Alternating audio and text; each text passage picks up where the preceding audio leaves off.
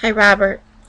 I know you're going to get a lot of support and a lot of responses, and I want to take the time out now to say um, that is an amazing thing that you just did, and asking for help takes a lot of guts and a lot of courage, and especially since you know that you're going to get a lot of people that are jerks. Let's face it. Um, I am right now 349. I was 415. Um, and that's, I mean, years and years and years of trying. I found out that I have a hormone deficiency that's causing it. Um, I don't know medically what's wrong. If doctors have seen you and won't help you, most of the time they look at you and they say, oh, just stop eating. Um, and that is sometimes not the case. I've done a lot of research, and people that are hugely um, overweight is, um, and like you, it seems like you're stuck in bed or you're pretty close to it. Um, my suggestions, and they're just suggestions, I don't know what else you're going to find out there, but I'm sure you've heard of, I cannot pronounce his name. He's in Mexico. He was the heaviest man to ever lose so much weight, and he was stuck in bed. Um, and what he did is they put over his bed, they have like a support beam, and there's I don't know if you remember who Susan Powter is, but Susan Powter is a weight loss fitness guru from the 80s and 90s, and she says that there's four things you have to do. Sorry, four things that you have to do. You have to eat, breathe, move, and think. So think about what you're putting in your body. Your body needs food and fuel to eat, and you need to move to put oxygen in your body. Let's see, eat, breathe, move, and think. I can't remember. But anyways, so for moving around, I know the exercise is, I mean, for me, I'm in a lot of pain with other things that's going on, and it's very hard for me to lose weight. So moving around is essential. It's getting oxygen inside your body.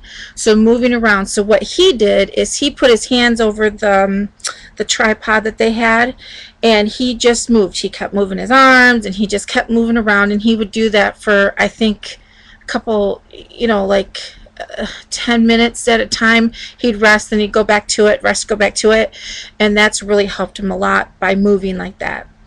So just, I'm not saying, get up and do cardio. That it's impossible right now. But if you could just move around, it's sitting where you're at, but just moving around for 10 minutes at a time, and that helps get oxygen into your body. It'll help you feel better physically and spiritually as well. Another thing is eating. I'm pretty sure that people are bringing you food. And if they're not, if you're getting up to get it, or if you're getting out to get it, or if somebody's bringing it to you, you need to try to eat clean, healthy food. So if you can start doing that. I mean, I know for me, like, when I eat something that I know is going to make me feel bad, I don't want to feel bad. I'm sick of feeling bad. I feel bad all the time.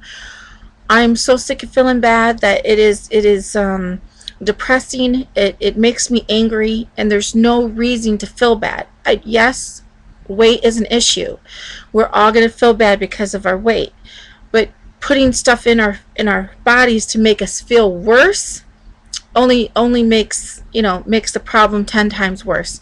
So if you could start eating foods that are clean and healthy for you, that'll make you feel better. A lot of people say, well, how can I cheat? Stop worrying about cheating. Stop worrying about the kind of foods that make you feel bad.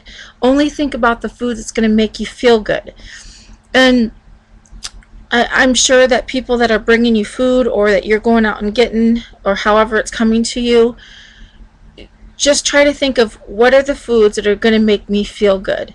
I mean, instead of eating, try to eat a lot of fruits and vegetables, and try to be healthier mind thinking. Um, it, I'm not sure if you eat a lot of meats or whatever, a lot of fried foods make you feel terrible. So just try to think about how to make yourself feel better, mentally, and what you start putting in your body will make you feel better as well. So you want to feed the better, healthier part of you instead of always feeding the negative, depressing side of you. Stop feeding that, because the stuff that you're feeding it is only giving you energy to feel worse and feel ugh. So is try to start feeding the good, positive things that you want to do, the good, positive emotions that you're doing. And I want you to start thinking about how good you're feeling, how good you want to feel. And as you're thinking those good positive thoughts, that's what you're going to start feeding that. So those are my suggestions. I know that you're going to get a lot of doctors that are going to want to give you surgeries. In my personal opinion, I had the weight loss band. I had the band. That worked perfect for my husband. He's lost over 100 pounds in a year. That's amazing. The big surgery, that the RNY, whatever it's called, that realigns your system, my personal opinion is that you are way, way too heavy for that surgery. And it is a huge surgery that cannot be undone. And if anything happens to you, they can't redo it.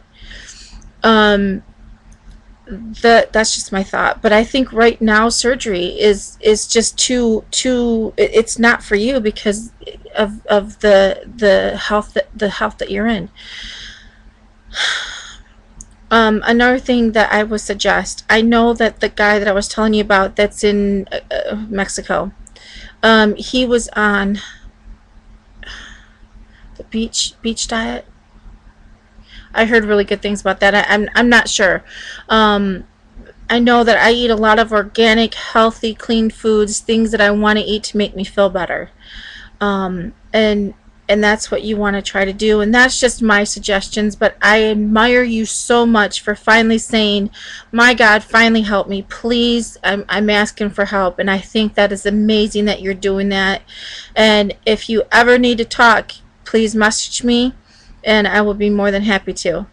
I hope that you have a great day, and I hope that the people that are contacting you will help you instead of just saying stop eating, because stop eating is not an option. Everybody needs to eat. Everyone does. I hope you feel better soon. And I hope you reach out to the people that are positive to you and that'll only make you feel better.